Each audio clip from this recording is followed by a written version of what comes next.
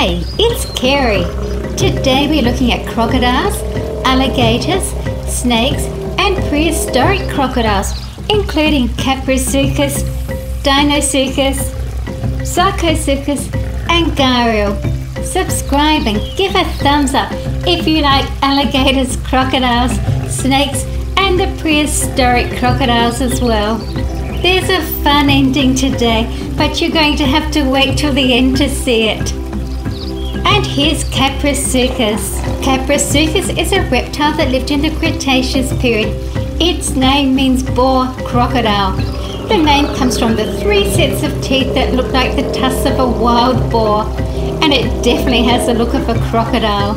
It would attack prey near a watering hole when they came for a drink. Fossils have been discovered in Niger in Africa. Kaprosuchus grew to about 6 meters or 20 feet long. That would have been quite a scary sight. And here's another Kaprosuchus. Its teeth stick out above and below its jaws but fit together when the jaw is closed due to notches in the jawbone that allow the teeth to pass through. There are some small bony horns on top of the skull. The tip of the snout of Kaprosuchus is quite bulky and they have been used to charge at prey, knocking it over before clamping its jaws and sinking its teeth into the prey. Sarcosuchus is a type of crocodile. It is often nicknamed the supercroc and it lived during the early Cretaceous period in Africa. It is one of the main giant crocodile-like reptiles that ever lived. It was almost twice as long as the largest modern crocodile and weighed up to 10 times as much. Its jaw is very similar to the modern gharial. Its teeth were designed for grabbing and crushing. Deinosuchus. The frightening Deinosuchus lived in the late Cretaceous period. Its name means terrible crocodile. It had a powerful jaw with robust teeth for crushing prey. Its length was about 35 feet or 10.5 meters.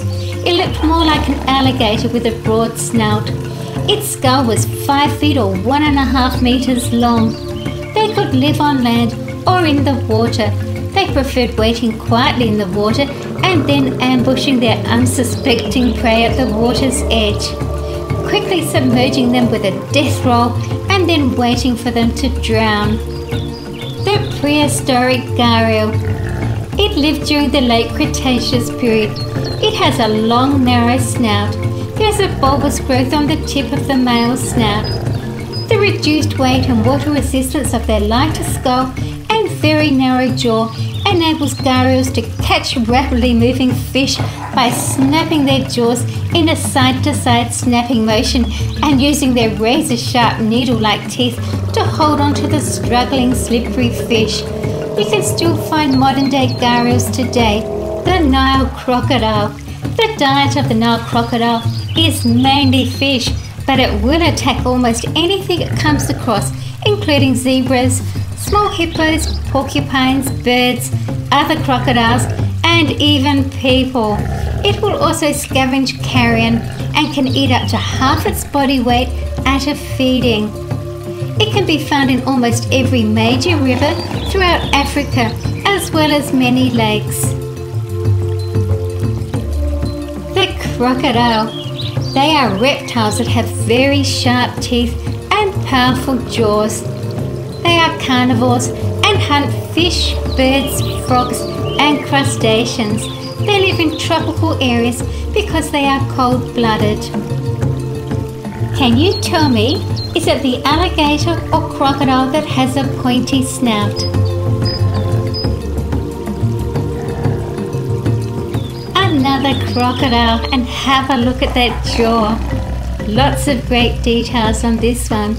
The largest saltwater crocodile found was over 20 feet or 6 meters long. When their snouts are shut, they look like they are grinning with a 4th tooth on each side of the lower jaw sticking up over the upper lip.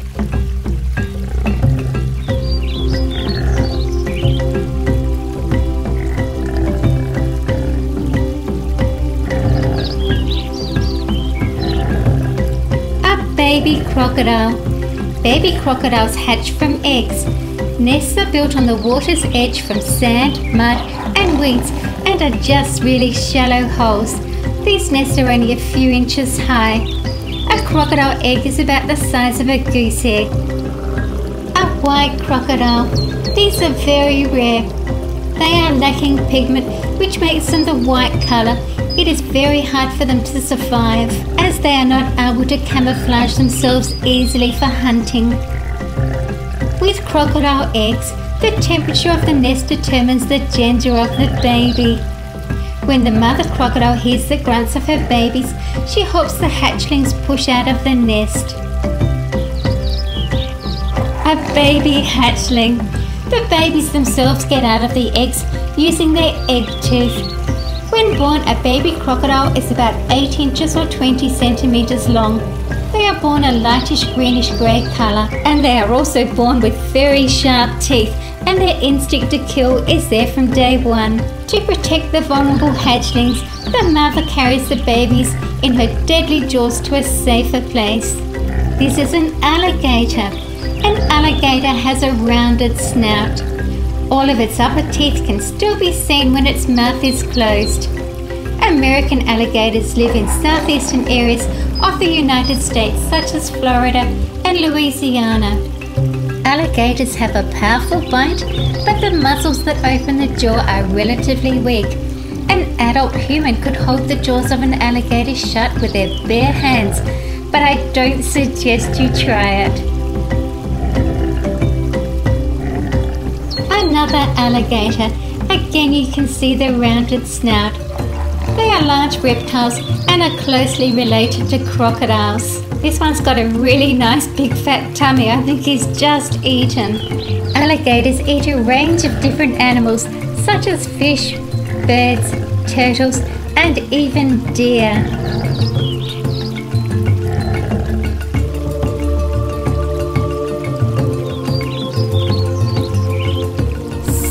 Green anaconda, one of my favourite snakes.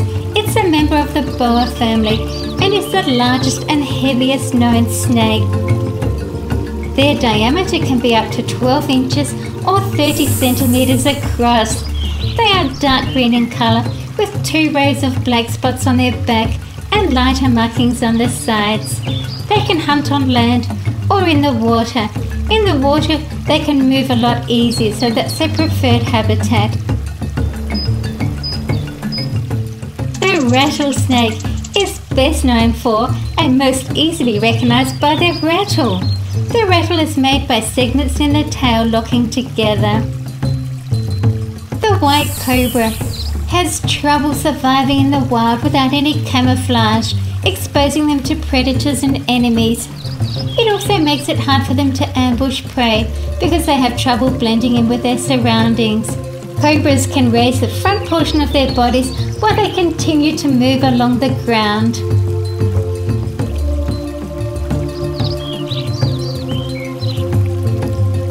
And here's a few more I didn't have time to show you. You can see an alligator there, a crocodile with a pointy mouth, and an alligator mum with her 3 babies.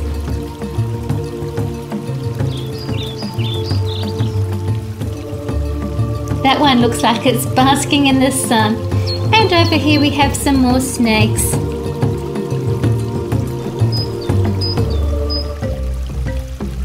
And look at Deinosuchus there. The Nile crocodile. Such a terrifying looking croc. And Sarcosuchus with its jaws there just waiting for its next feed. And I really like Kaprosuchus.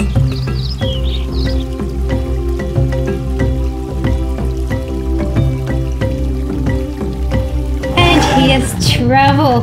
Let's see what happens. It's Therizinosaurus and a Patasaurus.